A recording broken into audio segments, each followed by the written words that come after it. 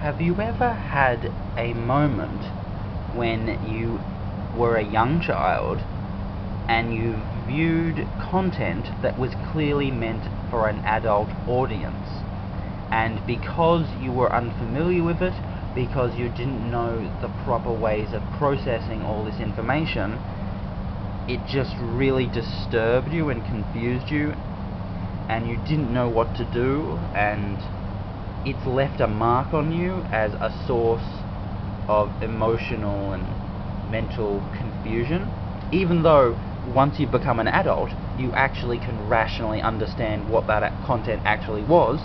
The fact that it played such a primitive emotional role and impacted you means that that scar still remains in place.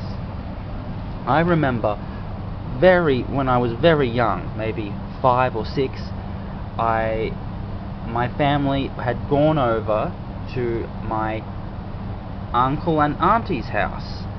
This was before they had had their child, so this was very early days for me, and they were watching, it was during the daytime, so it must have been on the weekend, and they were watching a daytime movie.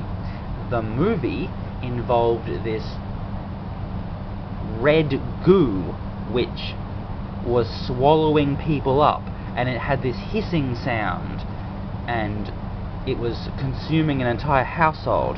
And then a couple of people ran into a cupboard, and they scrambled about inside the cupboard, and they found a knife, and then the goo slid underneath the door panel and began to appear on the floor inside the cupboard.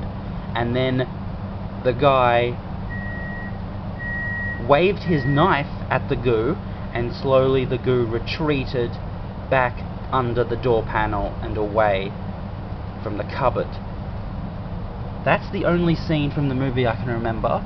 I remember it involved it was old-fashioned 80s animation and art style and costumes.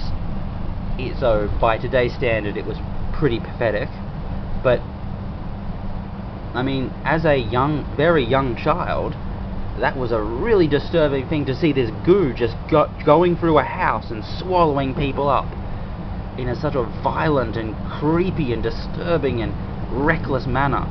I have no idea what the movie is called. I don't even have enough clues as to be able to find it through Google searching. And so I've never been able to actually confront that movie again as a rational adult. And so that little memory just has remained in place from that time till today.